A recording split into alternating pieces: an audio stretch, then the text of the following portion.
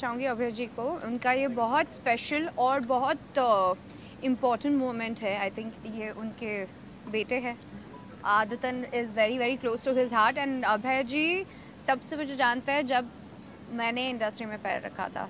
So basically he's seen me growing and now I'm going to see his kid grow even more bigger because he looks very cute by the way, and even the lady who's standing next to me looked fabulous in this मैंने अभी देखा just आदतन and I was like word होता है ना कभी कभी आजकल हैशटैग की दुनिया है, तो मैंने कहा व्हाट्स आदतन, तो जब गाना सुना तब समझ में आया अच्छा आदत लग गई है इन्हें इनकी।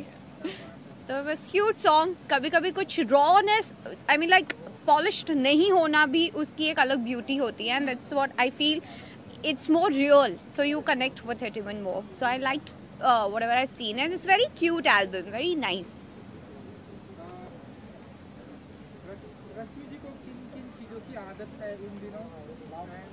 अभी तो अटमोस्ट इम्पोर्टेंट ये कास्ट की आदत है मुझे जो मुझे तीन हफ्ते और पहनना है, और आप लोगों की आदत है, आप लोगों से बात करने की आदत है। आई एम लाइक टाइम हुआ, एक अरसा निकल गया और आपके साथ भी एक ऐसा गहरा रिश्ता बन गया कि अब बहुत कंफर्टेबल फील होता है। पहले मैं बहुत डरती थी आप सबसे, but now I know that you know when you are standing with your own people you have the comfortness, and I feel that is what I am doing today, that कि Abhay ji is very very close family friend. He is a family, so that's how I got to know. And I've seen him when he was this much in Patna, by the way.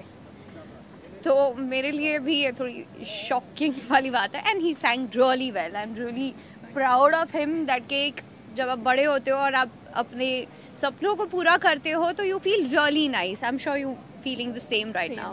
Definitely. कुछ tips देना चाहेंगे आप ये अक्षता जी को आपके अंदाज में कि?